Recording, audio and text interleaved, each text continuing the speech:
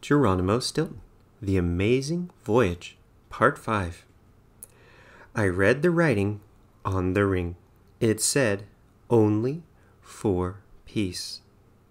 As I was leaving the treasure room, I bumped into Sterling.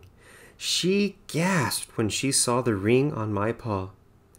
"Now that you have a ring of light, you must begin your dragon training," she declared. "Dragon training?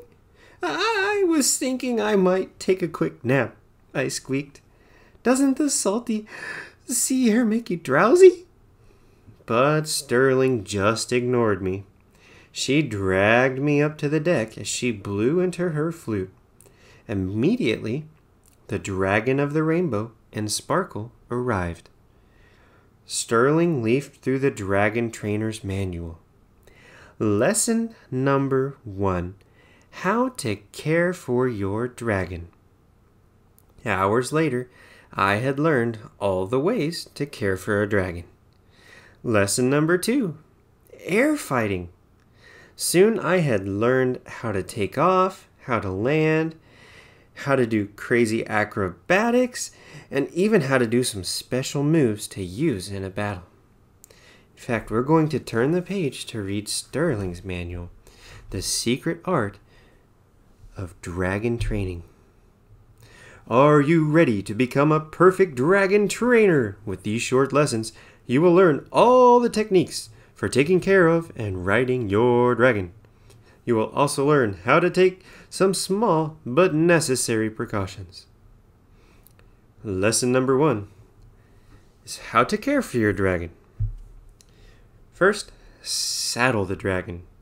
It is a simple but delicate operation. If you don't want to fall flat on the ground, remember to pull the straps tight. And above all, try to do it quickly. Dragons have very, very, very little patience. Next is teeth brushing, because proper dental hygiene is very important. And food. Dragons eat large quantities of food, and it has to be very, very spicy. Which takes us to digestion. A good dragon owner always cleans up a dragon's smelly messes. And next, nail filing. Keep your dragon's paws perfectly manicured. And finally, a warning. Never, ever walk past the back paws of your dragon, or you might go flying. Anyway, the dragon of the rainbow really liked the acrobatics lesson. "Yee-haw!" he cried. "Are we having fun or what?" I didn't have the energy to answer. My whiskers trembled with fright, and my stomach lurched. Finally, the dragon landed. I tumbled off him, clutching my paw to my mouth. I raced across the deck. My stomach flipped and flopped. I barely made it to the side of the ship before I got sick. Poor me. I hoped that the training was over. Anyone could see I was a total mess. But Sterling just opened her book and continued. "Okay, Knight, let's get started on lesson number 3. How to use the ring of light," she said. I stood up. Sterling, maybe we can do this another time. I'm really not feeling so hot," I began. But just then I heard a loud clatter. I looked up to find Thunderhorn trotting toward me. He looked at me right in the eyes. "We are here to save Blossom, Knight," he said seriously. "You must pull yourself together. Now, are you, or are you not, ready to be a true keeper of the ring?" I blinked. A true keeper of the ring? What did that mean? It all sounded very serious and a little bit scary. But then I thought of Blossom, and I nodded. I guess I'm ready, I squeaked. Thunderhorn stamped his hoof. Don't guess, always know, he insisted. Now, before Sterling teaches you to fight with the ring, you need to make it radiate light. I gulped. How do I do that? I stammered. Do I press a button? Thunderhorn roared with laughter. What was it with this deer? One minute he was yelling at me, and the next minute he was laughing his antlers off. Suddenly, Thunderhorn grew still. To make the sword of light appear, you must clear your mind of every fear. Let your heart be peaceful, and most of all, have faith in yourself, he said. I tried to do as Thunderhorn instructed, but it wasn't easy to forget all my fears. Did I mention that I'm a total scaredy mouse? Every day we were on the ship, I practiced and practiced. Then finally, one night, a sword of the whitest light radiated from the ring. My heart filled with hope and joy. Sterling still needed to teach me how to fly a dragon. But at that moment, I felt pure strength.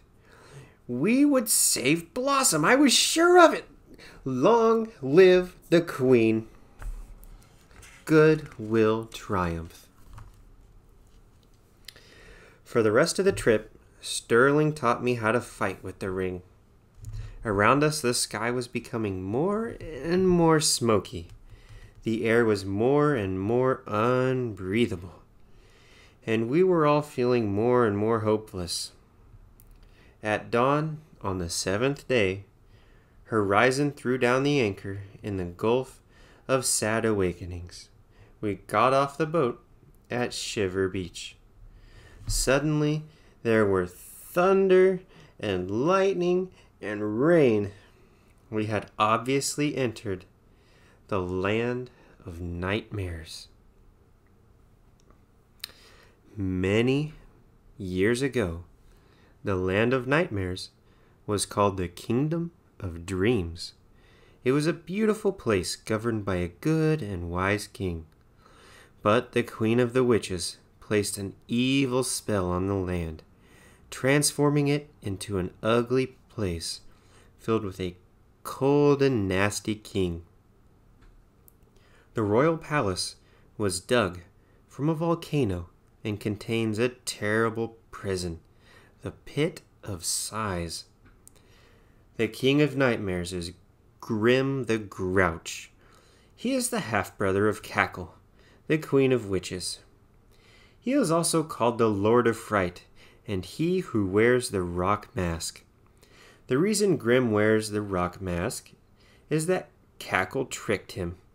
The mask is bewitched, and Cackle convinced him to wear it by telling him that his kingdom would last only as long as he hid his face. The land of nightmares does not have a queen because Grim has never been in love. He is afraid of good feelings and positive emotions.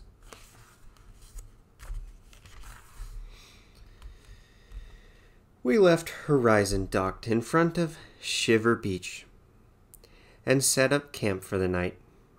I snacked on Queen Cozy's sugar cookies. Yum, crunch, crunch, crunch. They were whisker-licking good. Yummy. Strongheart munched on raw onions, and Gray ate fish. I checked the compass to make sure we were going in the right direction. Suddenly, Strongheart picked something out of his hat. "Who left fish bones in my hat?" he roared. Strongheart waved his hat in the air. "I know it was you, you rotten furball," he thundered, chasing Gray across the beach. Gray took off like a shot. He climbed up an oak tree and began throwing acorns at Strongheart. "Listen, Big Nose, you couldn't catch me if I gave you 10 head starts. You're so slow, You make my great-grandma Creaky look fast, Gray shrieked. Strongheart was enraged. He shook the trunk of the tree and glared up at Gray. Fish face, he shouted. Onion breath, Gray shouted back. I tried to stop them, but it was no use. They wouldn't listen. Finally, Thunderhorn stepped forward and said just one word. Enough! His voice was so loud and so firm, everyone stopped. You should be ashamed of yourselves. We promised to support each other. We are a company and we have a mission.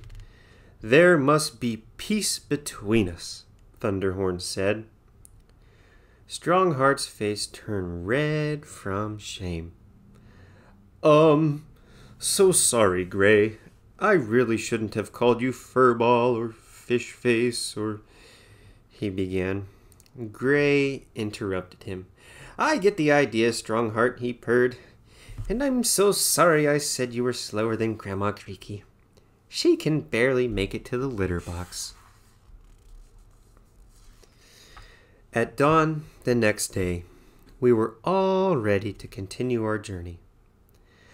Unfortunately, Horizon had to say goodbye to us. If only I could walk, she said sadly. I would love to come with you, but I guess that's the downside of living on the water. Oh, well. What can you do, right? I patted her neck. It's okay, I said. We will tell the Queen what you did to save her. Then Horizon gave me a beautiful pearl to give Blossom as a gift. Sparkle, Sterling Silver Dragon, and the Dragon of the Rainbow stayed behind to protect Horizon. Be careful, I called as we headed off. We'll be back really soon. It seemed that we were walking for ages. It was sad to travel in that dark land where we would surely encounter some trolls. We arrived at the Chasm of Fear. We had to cross the chasm on a shaky bridge, but Strongheart was too big. He lengthened his step to leap over the ravine, but he tripped and got his boot stuck. He tried to get it out, but it wouldn't budge. Come on, you big lug, Gray shouted. You can do it. It's stuck, you fuzzy feline, Strongheart complained. Finally, we pulled his foot out, but Strongheart's boot was stuck for good. Guess I'll need to hit the shoe store when I get home, he sighed. Strongheart began walking, but his big bare foot hurt from stepping on rocks. He was moving very slowly. When we arrived at the smoke-spitting volcano, there was so much smoke we could barely breathe. Tears streamed from our eyes. The thick clouds of smoke that were filling the kingdom of fantasy were coming from the smoke-spitting volcano in the land of nightmares. That explains why the sunlight couldn't heat up the land, and why it was so cold that winter had returned. Strongheart glared at the volcano. Enough with this smoke, this cold, and this stink. I am strong. I will turn off this volcano. Gray rolled his eyes. You can barely walk, big boy, he snickered. What are you gonna do? Come on, you two, I insisted.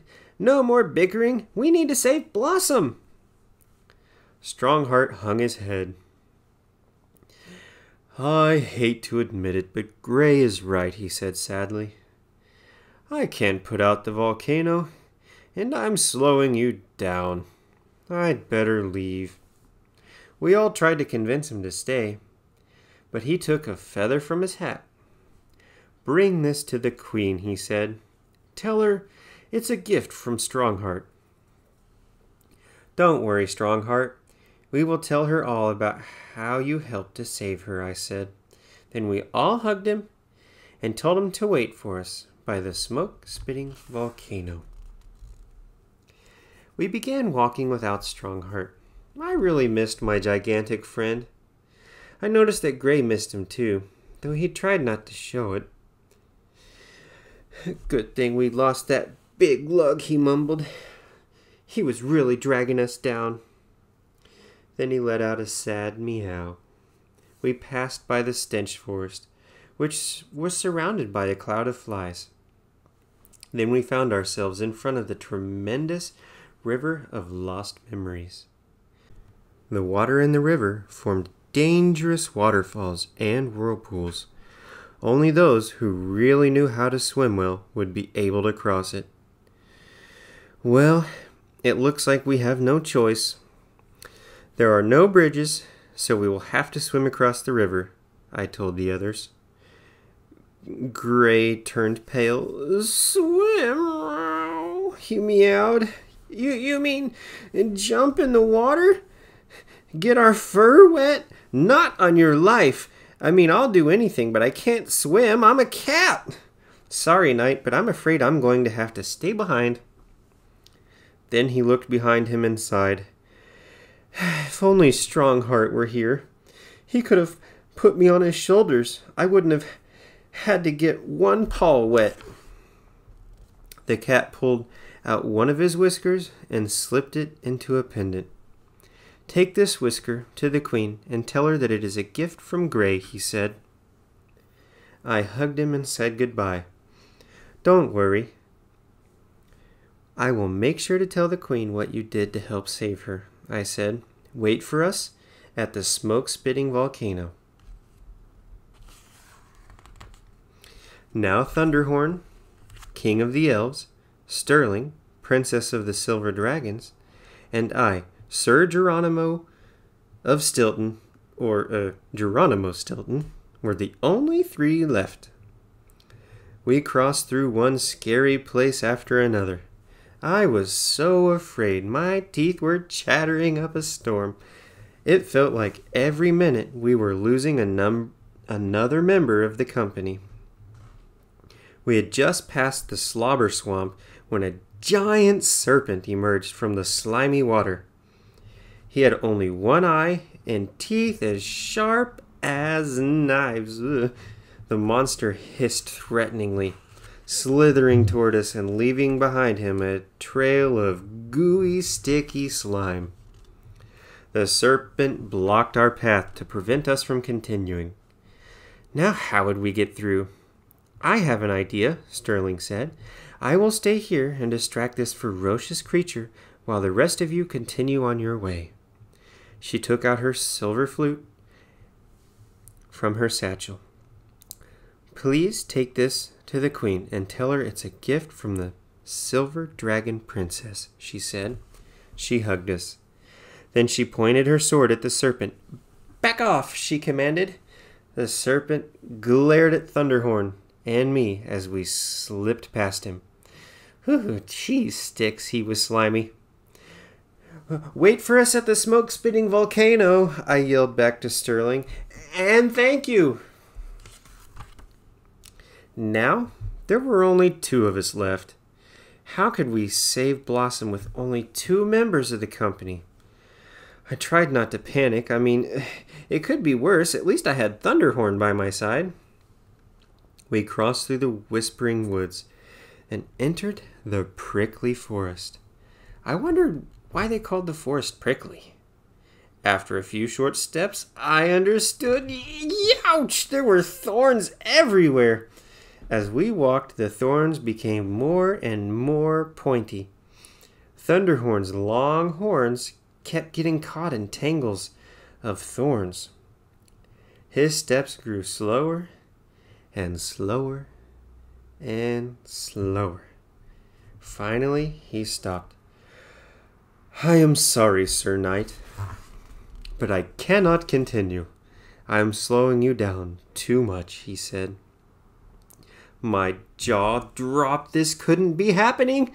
I was too much of a scaredy mouse to continue all alone. I did everything I could think of to keep Thunderhorn by my side. First, I gave him one of Queen Cozy's cookies to build up his strength. Then I used the ring of light to clear a path, cutting the largest, most prickly branches away from his horns. But it was no use. Thunderhorn was too exhausted to continue.